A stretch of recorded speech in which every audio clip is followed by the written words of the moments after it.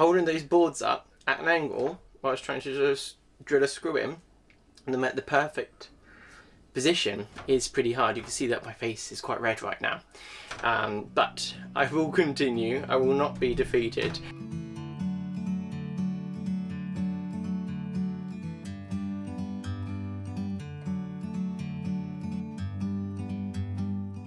Hi guys, welcome back. My name is Tris, this is Double O'Neill, and this is my model railway. If you haven't already seen my channel before, I've been building up a model railway from having limited experience from when I was younger, but I hadn't actually been doing any model railway work when I was younger. My father had been doing all this, and I just ran the engines around, flat out or whatever, but I enjoyed it very much when I was then, and then I kind of, what I would call, grew out of it in my head. I was like, you know, I'm growing up, I shouldn't be playing with trains. But as I grew up, I realised just how much I missed them and that it completely was my thing. And so I couldn't wait to build a model railway in my loft, and here I am. So I've built up the model railway. If you haven't been following me already, you can check out my videos of how I got from literally nothing to here. So you get to see every part. And this episode is all about putting the sky up, or the back scene, but there's no scene, it's just, well, it's just sky, and so you can watch what we're doing in the video. So it's very simple what I've done. I built up a frame that I used very thin screws so we didn't upset the wood, and I only screwed in a little bit. Put a frame up, that you'll see that in the video. I'll have that playing after I've talked to you about this.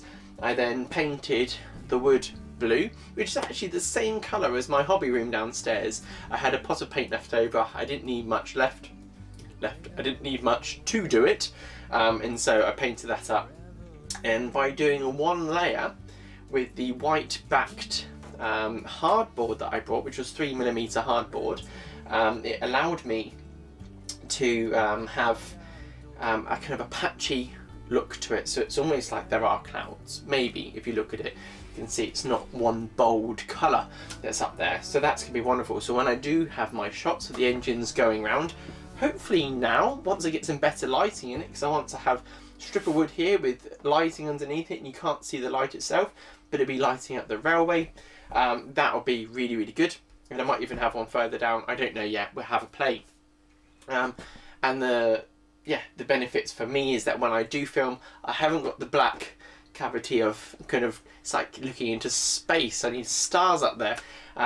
It might look better now, and I've been missing having something there, so really looking forward to that. As well as now, what I can do is what we've got at the back here. I'll just turn the camera so you can see a bit more. Yeah, we'll go there, we'll zoom in a little bit. We'll get my finger over the screen there, and I'll be in focus. I don't know, I never quite know if I'm in focus or not. And what we're going to have back here is I want to have it raising into kind of like a hill, and then we have trees all around here, so you don't ever see where it joins up with the hill joining up, because you never see a hill joining up with the actual sky. It kind of just disappears. So I want to have them all going off the back here. I'll have some boards back here which allow me to support all that, and the reason I haven't done anything on the front boards is because I want to put the back ones on, and to reach all this back area is tricky. So, but it's not going to be too crazy, but I might have something where there might be a bridge, or I don't know, I've got lots of little ideas of what we could do, but first I had to do this, get that up there, and then it'd be great.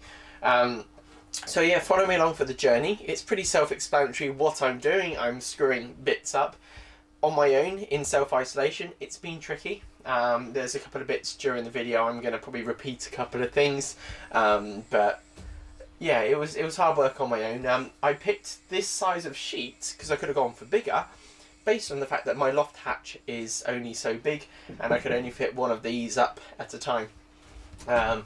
So yeah, so it's been very enjoyable for me. Now it's done, I look at it and I can't wait to get the rest of it on there, get some trees on, some shrubbery and various things, a house in the background, I don't know.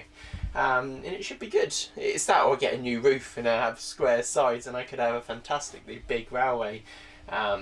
but I don't think that's going to happen anytime soon. So I hope you've enjoyed watching what you're watching. Don't forget to hit subscribe if you like all this kind of stuff and you want to see more. And if you want to, you know, hit like because you liked it, obviously do that.